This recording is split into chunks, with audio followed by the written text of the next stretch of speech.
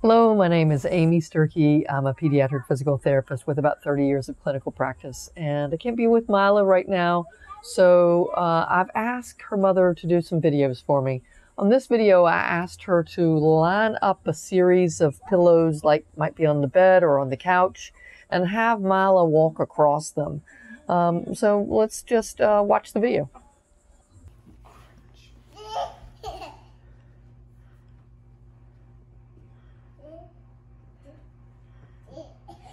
Good job. Do it again. Do it again.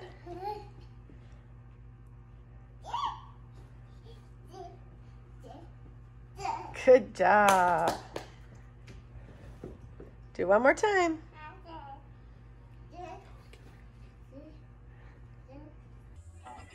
Well, what I'd really hoped was that with the pillows spaced apart a little bit, that Myla would walk from one pillow to the next pillow to the next pillow to the next pillow, and sort of like the floor is lava, not walk on the floor in between.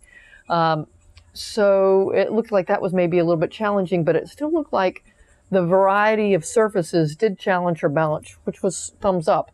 I did ask the mom to make it a little bit easier by making sure that the pillows, as much as possible, were different colors than the floor significantly, so it was more easily visually seen for Myla.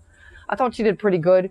On the next video, I asked her to go ahead, since it seemed like when she was walking on the floor, that it gave her more balance, to go ahead and smush the pillows all up together so that there was no floor in between to challenge her balance just a little bit more. So let's watch that video. Oh, try again.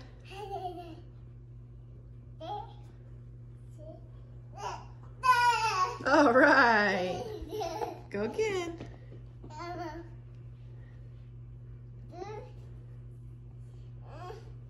Oh, try again. Oh, crash.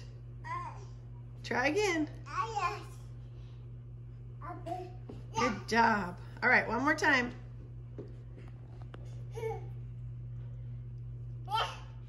Come on. Go.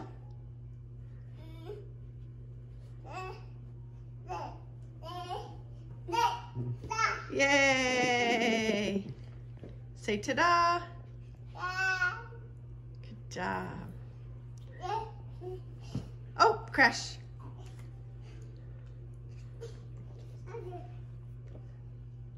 Good job. Okay, say bye-bye. Bye-bye. Well, you could see my hypothesis was correct.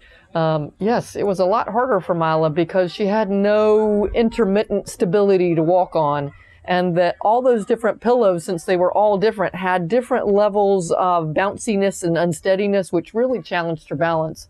It ended up being a very good balance exercise and something that many people could do at home easily with just the pillows they have laying around. I hope this was helpful, and we'll look forward to seeing you next time. Thanks. Bye-bye.